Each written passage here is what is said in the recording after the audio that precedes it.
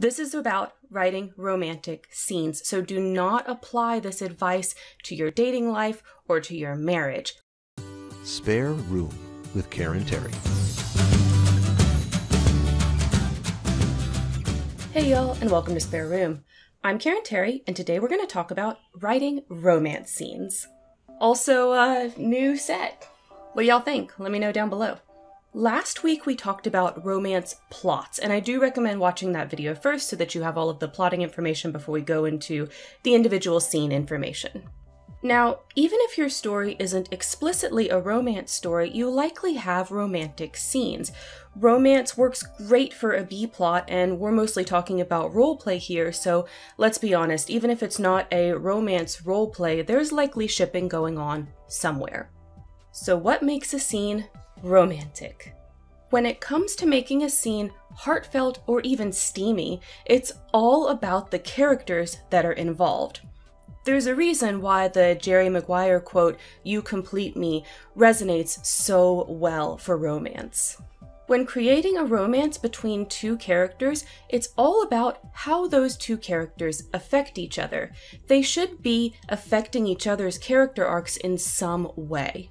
The easiest way to do this is to create your characters like puzzle pieces. What is character A missing, and how does character B fit into that element? How does character A likewise fit into character B's element?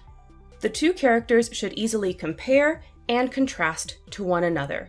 The characters should complete each other in the narrative. Now let's take a moment to have an aside. This video has nothing to do with real-life romances. This is about writing romantic scenes, so do not apply this advice to your dating life or to your marriage. We're talking about characters, not real people. However, of course, just because these are characters doesn't mean we throw realism completely out the window. What I mean is, nobody likes an insta-ship.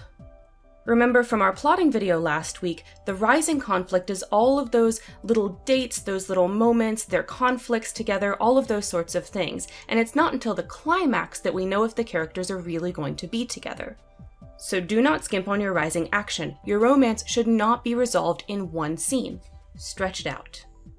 Let your characters have a fight where one storms out of the house and doesn't come back until the next morning. Let there be a perfect moment for a kiss, but then it's robbed by some action. This anticipation is what makes the romance satisfying. When setting up your particular romantic scene, use your setting.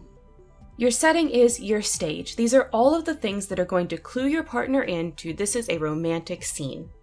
Soft lighting tends to make people look more beautiful, so set your romance at dawn or at dusk or at night using candles for lighting. Celestial objects are often seen as romantic. Mention what the sky looks like. Where is the moon, the sun, the stars, all of the things that are in the sky, and perhaps compare things that are going onto the scene or the characters to those celestial objects. Romantic things are often soft and vulnerable. Babies, prey animals like deers and bunnies, and flowers are all romantic because they have these qualities.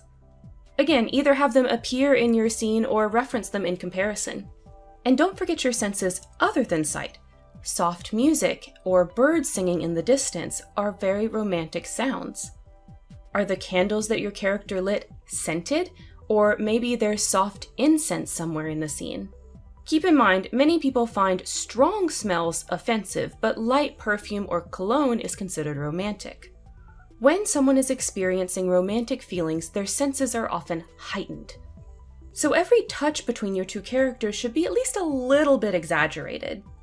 Slow down your prose and describe the way her hair feels when he tucks a strand of it behind her ear, or describe how surprisingly soft his hands are.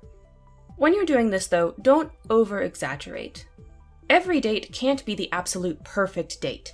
Every kiss can't be completely mind-blowing, so don't have your characters exaggerate in every scene.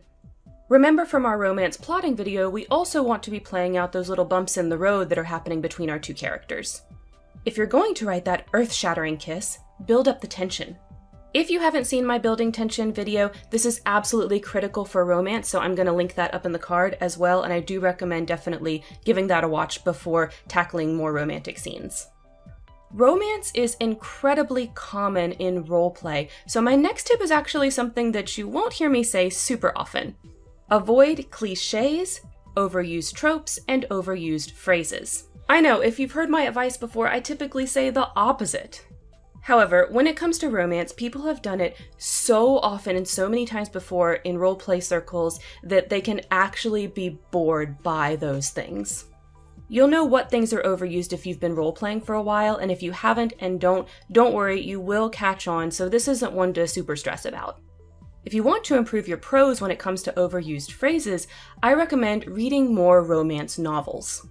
The best way to find out what sounds good to your reading ear and what might sound good to your partner's reading ear is to read more and to use those phrases that really resonate with you in your own writing. In contrast to that, don't be scared to have a little bit of cheese in your romance. Giving flowers is common, but it's also really nice.